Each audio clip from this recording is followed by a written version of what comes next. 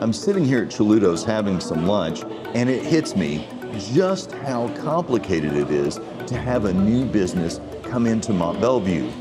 And believe me, I know you all have an opinion about it.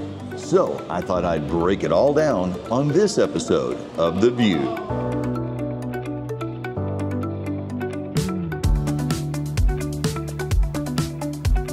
Hey everyone, I'm Brian with the City of Mont Belvieu, and I really do want to help you understand how new businesses come into our area.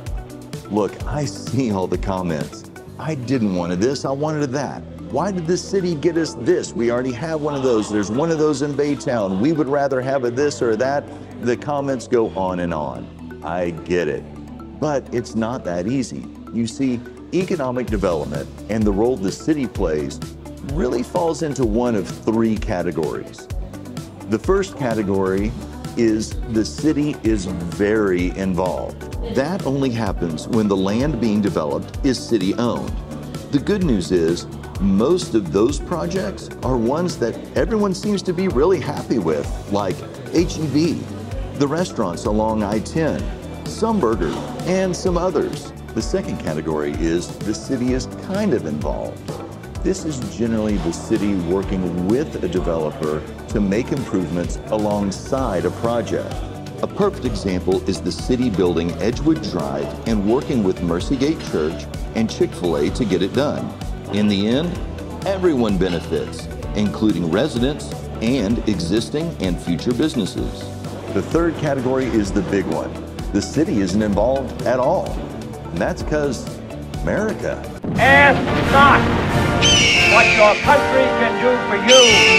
Ask what you can do for your country. Yep, that's free enterprise, y'all.